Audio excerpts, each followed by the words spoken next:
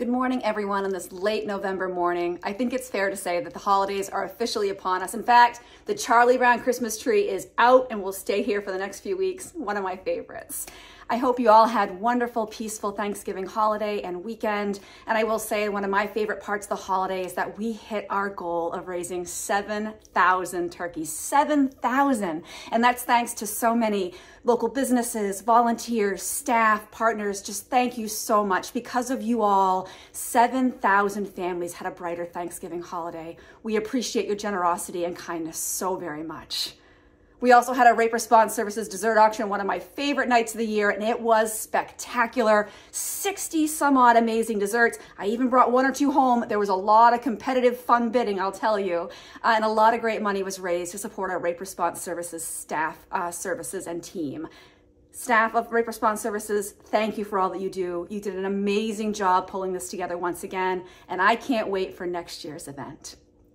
And also, we launched Christmases for Kids. It's officially live. This year, we have over 1,500 children and families who need our support.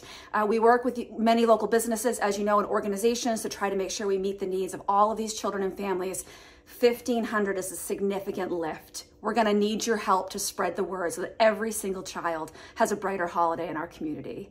If you'd like to volunteer, please see the attached link and you can know when to sign up to sort toys or help distribute. I'll tell you, again, one of my favorite tasks of the entire year.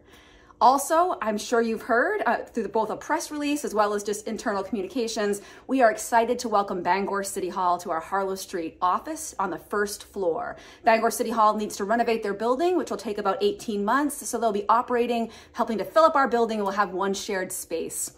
They'll be in place and open on December 18th, which is a Monday. And if you enter through the back door, that's how you'd access them, which means that Penquis transportation will now be accessed through the front door on Harlow Street. Welcome, Bangor City Hall. We're happy to have you. Lastly, the holidays, as I said, are officially upon us, and you all do such amazing hard work year round.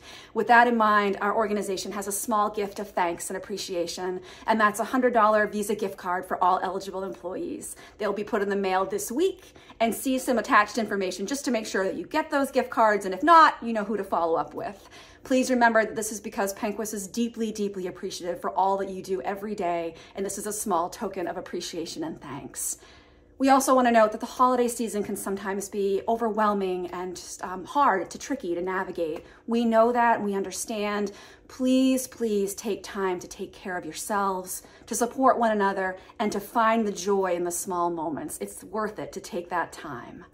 Thank you so much for all that you do. I hope you have a wonderful week, and I look forward to seeing you soon. Take care.